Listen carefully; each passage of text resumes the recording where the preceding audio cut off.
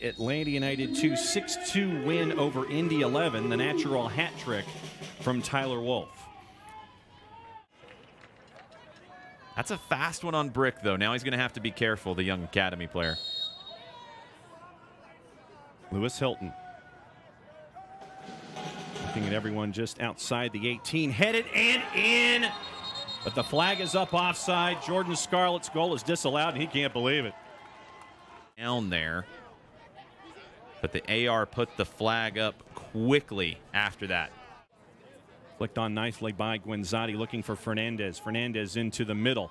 Poked, and Dos Santos will send it in. That time it counts in the 21st minute. Steven Dos Santos, the goal, and the visitors lead 1-0. Goal number 59 in the USL Championship for Steven Dos Santos. The board, and Leo Fernandez, the crafty veteran, comes across, slips a ball in between two defenders. Castanera a little hesitant to come off his line again. Tampa Bay now with numbers. Quickly in pursuit. There's Guenzotti, finds LaCava. Cobb having to backtrack. Save Castanera. Headed away, Mikey Ambrose, but not all the way out. Inside the 18 with the right deflected. Going to be a corner. Eric Centeno nearby, keeping an eye on Fernandez. Sent toward the top of the 6. Knocked down by Atlanta United 2. Scarlett wanted to shoot with the left. Miss, flick, and in. Fired in by Tampa Bay and Sebastian Dalgard.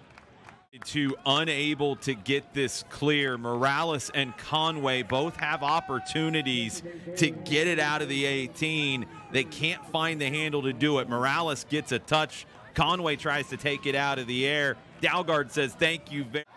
Pass deflected, but regained by Atlanta United 2.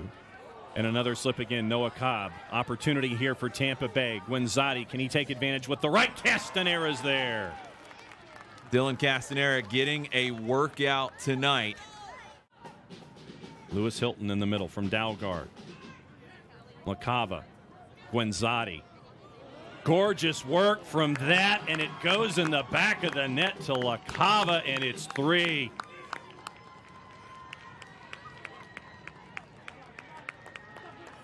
Put it on a postage stamp and sell it all over Tampa Bay. But Sebastian Guenzotti, more than just a goal scorer, look at that back heel. Hop and an attempted flick. I thought we were going to get a whistle, and there you go. 12 seconds passed, and there is the whistle from William Steffen. And an absolute masterclass and an example for the rest of the USL Championship.